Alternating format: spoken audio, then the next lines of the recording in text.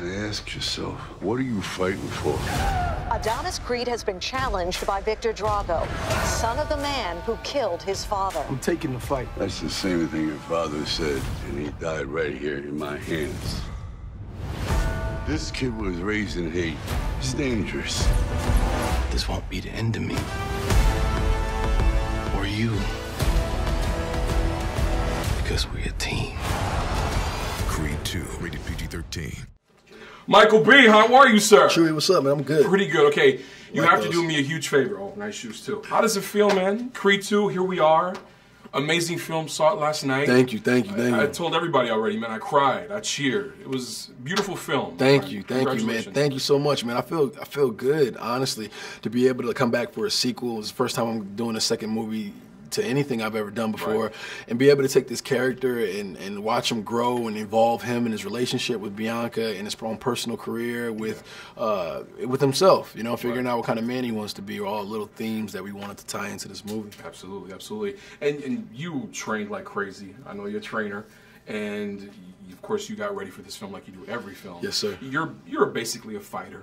Who could you see yourself jumping in the ring with and actually throwing down with? Like if you had... What? You mean like another fighter? An actual fight, sir. Pick one fighter. I'm going to say Andre Ward. Oh. What's up? I already did it twice. No. Right? No. Third time's a charm, right? Yeah. Dre's a beast, man. He would tear my butt up, man. But this is acting. I'll just say that. This is acting. Right. But no, man. It's been incredible to actually live like a fighter and train like a fighter and think like a fighter. You know, I literally had to trick myself into a fighter when I'm on set. So that's always a good thing. And if I wanted to be a fighter, man, what do I have to do, or what do I have to implement in my life? Can I still eat carbs?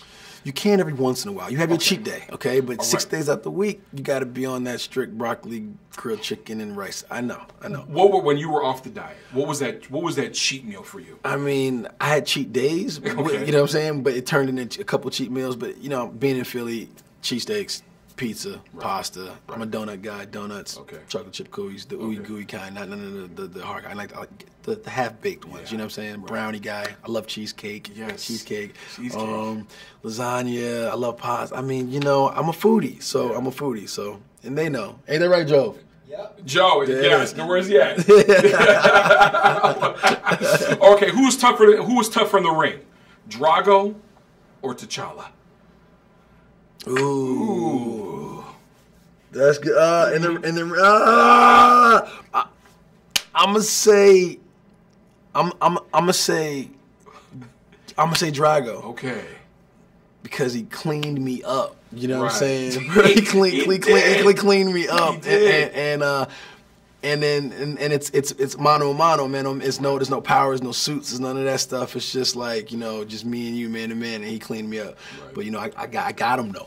Yeah. I caught him. Gina, I caught him. I got him. Michael B. Jordan, Creed 2, kicks ass. Congratulations. Thanks, my man. friend. Appreciate it. God bless, man. Yeah. Great seeing you, brother. Great energy, man.